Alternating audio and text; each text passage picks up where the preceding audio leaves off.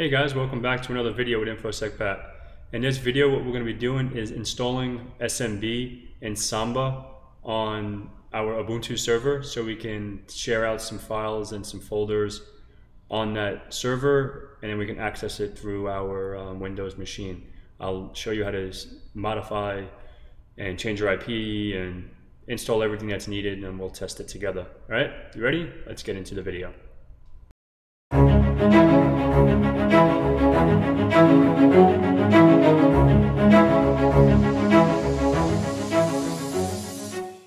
Hey guys, welcome back. So with this all being said, I am on my server. We're going to be setting up the Samba and the network share, and we have a Windows client on the left and we have our server on the right. So first things first, let me log in. It's Patrick, my fancy pants password. All right, so we're logged in. First thing I like to do, I guess we don't really have to do anything because it's all up to date. So the one thing, I actually just wrote it up on a notepad. So if you want to, like, for an example, if you want to, I want to keep mine DHCP. This is the first thing, I just want to put this out there. If we do an if config, I have 192.168.99.14, right? So say for example, you want to go ahead and modify this file and statically assign your server, because if you have a real server, this is a virtual machine, right? This is just a lab. So if you have a physical server and you have your, your router and you have your DHCP scopes and you want it outside your DHCP scope so it never changes, what you can do, you can modify the file, and the file is in here. So the way you do that, I'll put the command here as well. I'll put the command here actually first so it's bigger. So you do sudo nano, because we're gonna modify it in nano, and then the path is etc network interfaces.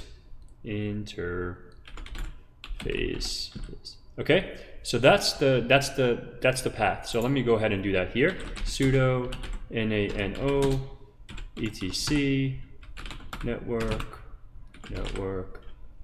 slash interfaces. All right, and then we put our fancy password.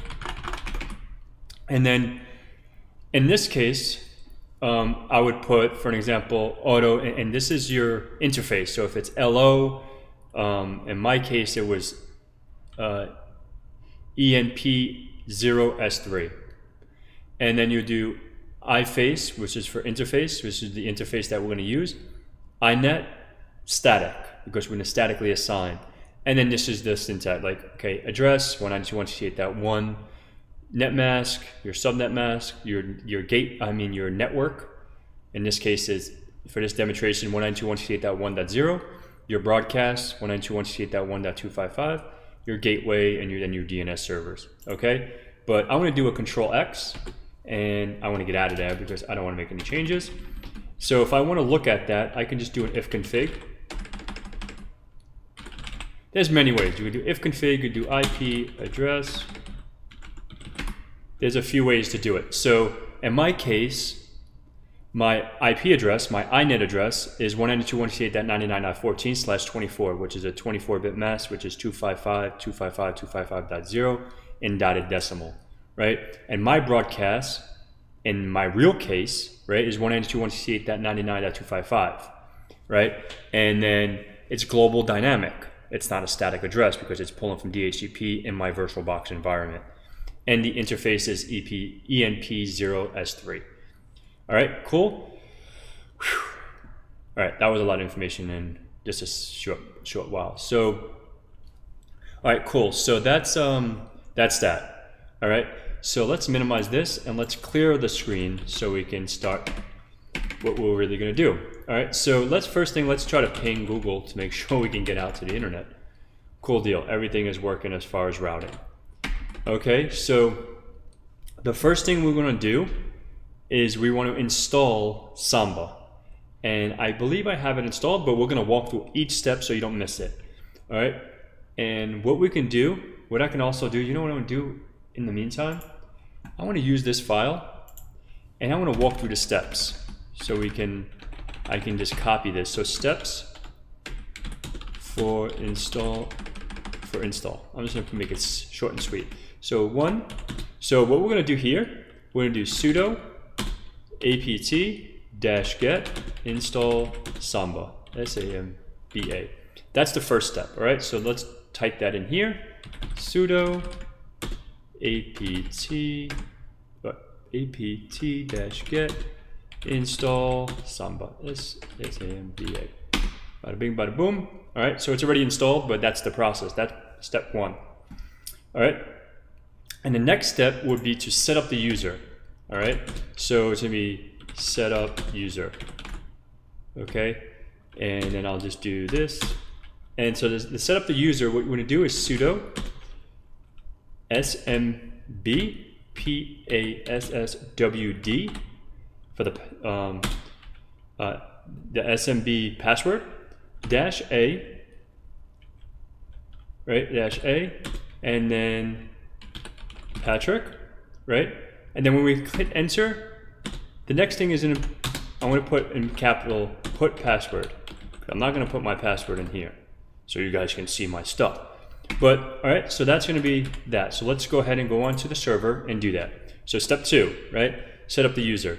So we're going to do sudo smb pwsswd, right? Like I said here, -a Patrick, and then my SMB password. And we'll do it one more time. Perfect. So that's installed, right? That is installed on the server. We have that username set up. Cool. All right. So the next thing we're going to do, we'll copy or back up the SMB config file. So I'll put backup SMB file. All right. So I'll do the same thing. The command, we're just going to copy it. So sudo cp, and then we'll do etc smb Samba. Sorry, Samba. I think it's SMB config, but we're going to see that in a second. COF, right? COF, and then we'll put the tilde. All right, cool. So let's go ahead and go back to the server. And we're going to back up this. So we do sudo cp, so copy, etc, smb, Samba, and then the tilde, bada bing, boom. Okay? So now the next thing we're going to do is we're going to make the directory for the share. All right? So make dir. All right? So the way we're going to do that is we're going to do mkdir for make directory, right? And we're going to put the path that we want to make the directory in. So we do home/Patrick, and then it will make it as share. All right, cool. So now let's go ahead and do that on the server. So let's do an ls really quick. So we don't see the share folder there, right? So, or the directory. So what we'll do now is do mkdir /home Patrick, and then we'll make it share. And now we do an ls. Now it's here, right? You see it right here with share in blue. So that's the next step. So step 5 in this process will pretty much be to modify the file, the SMB file. And I believe I did that, but we're gonna check it right now.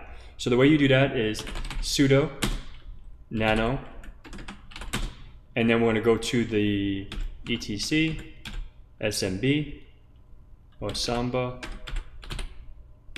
smb-conf, and then we're going to make a change in here. All right, so we do sudo nano etc smb, and we go all the way to the bottom. So pretty much if you look at here, by default the work group is work group all lowercase, all uppercase, my bad. And then you can see that right in here, you can look at it, and that's pretty much the default in Windows too. So let's go all the way down to the bottom, and we're going to make some modifications. I believe I made the modifications already, but yeah, so I did. All right, so the modifications are as the following. So share. So it's pretty much when you get here, you can just do whatever your thing is, share, okay? And then the path equals, and then the path equals, in my case, home, Patrick, and then share, okay? And valid users equals, in my case, it's Patrick because that's the user. And then read only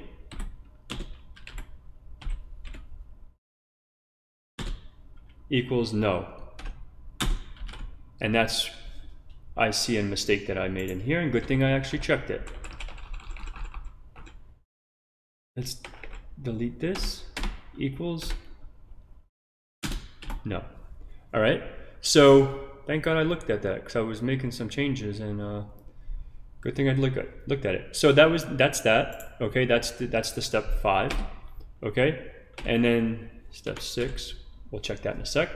And then the way we save that is Control X, and you see save modified buffer. Yes. Y for yes, and then enter.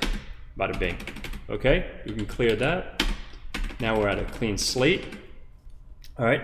So the next thing we're going to do is we're going to, just for, pardon my French, for shits and giggles, what I want to do is sudo service, if I can spell, service SMBD restart.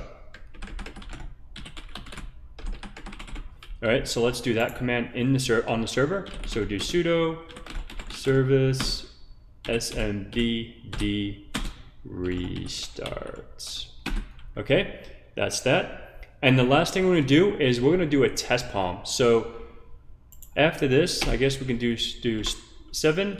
We can, the command is test palm. So it's TESPA. So test perm. Okay, so let's go test PARM. Okay, enter. So we can look at the global parameters and we can check to make sure everything is good for our share, the path, and all that stuff. All right. So the last thing that we can do is, if you don't have it installed, which I do, is SSH, right? So you want to install OpenSSH, and the way you do that is you can do sudo apt-get install OpenSSH-server. Make this a little bigger so you can, it doesn't wrap around. Okay, so we can do that, and then once that's done, number 9 is going to be sudo service